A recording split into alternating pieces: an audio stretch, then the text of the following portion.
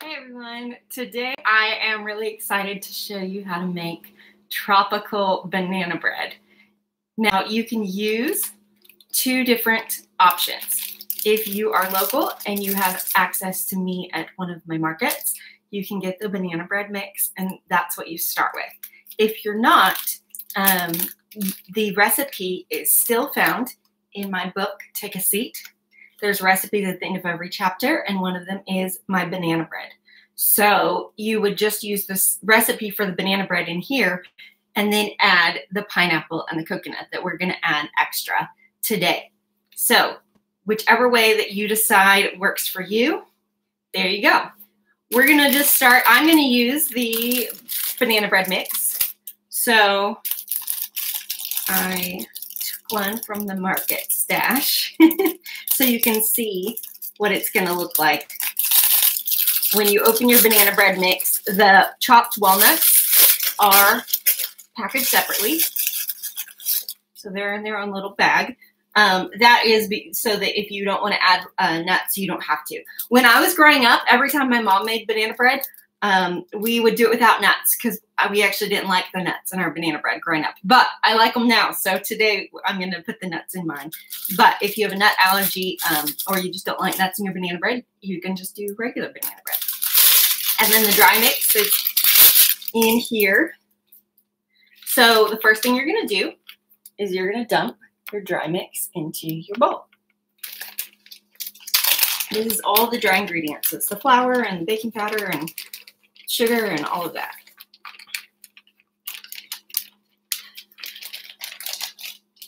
So you're going to dump that in there. And then you're going to add, and the rest of this is following along with the instructions. These instructions come with the banana bread mix, this part. And then the pineapple and the coconut milk, the coconut flakes that make it tropical are added. But I'll get to that in just a second. So your ingredients for the banana bread are 2 ripe bananas mashed. So I've already mashed mine with a potato masher. You can mash them with a fork or whatever, but you just do it really, really good until they are pretty much the consistency of baby food. So there is your bananas.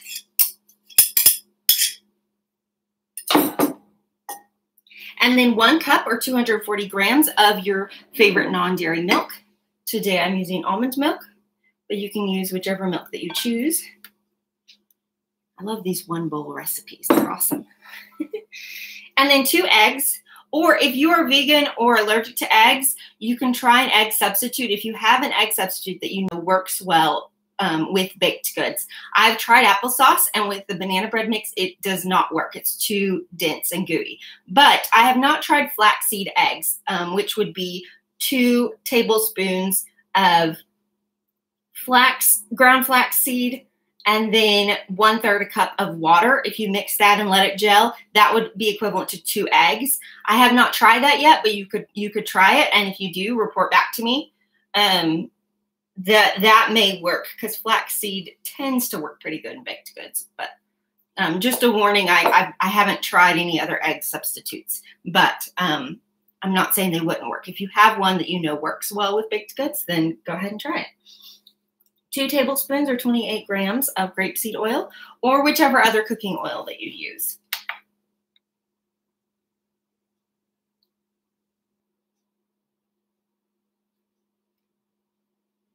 One tablespoon of vanilla.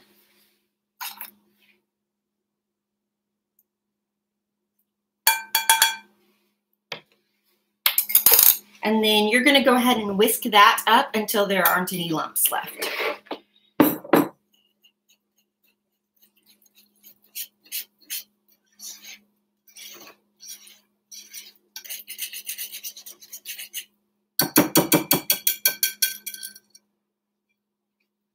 Okay, now here is where you're going to add your nuts if you decide to add nuts, and then also where we're going to make it tropical banana bread.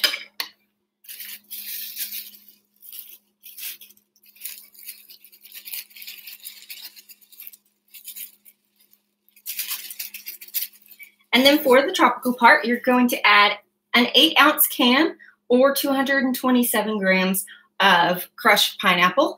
I didn't have, where I went and looked, there was only this large can of crushed pineapple. So but they do come in smaller 8-ounce cans. So if you find the 8-ounce can, then you just use that whole thing, open it up and dump it in. Well, since I got the 20-ounce can, I'm going to have to measure out the 227 grams.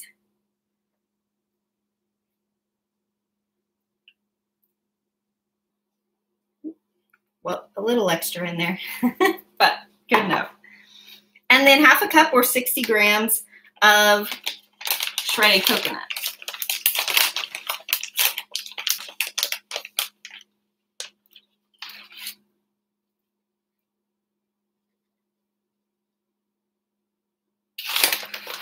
A little bit more. There we go. And then you will blend that with a spatula.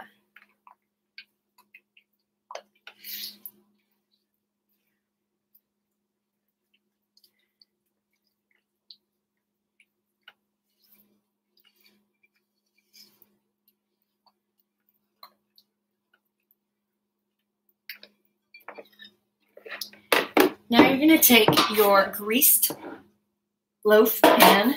So I've already sprayed it. I sprayed it with olive oil spray, but you can also just grease it with your dairy-free butter or however you like to grease your pan. And then you're going to pour this in and bake it for 1 hour or until a sharp knife inserted into the center comes out clean.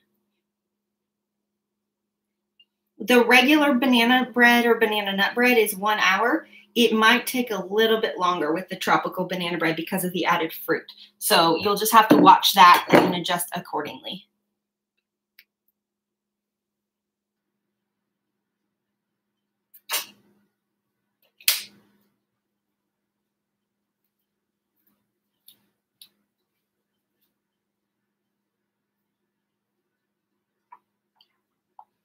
All right, and there you have it. I know that you're going to want to eat this immediately, but you need to let it cool in the pan for 30 minutes, and then you flip it out onto your cooling rack and let it cool completely, because it's going to it has to be able to cool completely for you to cut it well. If you cut it when it's still warm, it's going to crumble. It's not going to cut very well. So if you want good slices, now I know there are going to be those of you who argue, it still tastes the same even if it's crumbly. So if you want to do that, that's up to you. But if you want good slices of banana bread, you're going to have to wait till it cools completely. So you cool it in the pan for 20 to 30 minutes and then flip it out on the cooling rack and cool completely. Because if you try to turn it out of the pan while it's still warm, it won't turn out as well. So just let it cool for half an hour and then flip it out onto the cooling rack. I hope that y'all so enjoy the tropical banana bread recipe. If you liked this video, you're gonna love my Patreon baking membership. I have new recipes every single week that are added. And then once you become a member, you also have access to all the other recipes that are already in there. So each week you get a printable PDF with the actual recipe printed and then the step-by-step video like today, except that in the Patreon videos, I will give you, when we're going through the recipes, it's from scratch. So I will give you the full list of ingredients. Whereas today I went ahead and just used my banana bread mix. So it was a little bit different than it would be in the Patreon videos. But I would love for you to join my baking class, and you can check it out on the link that's attached here.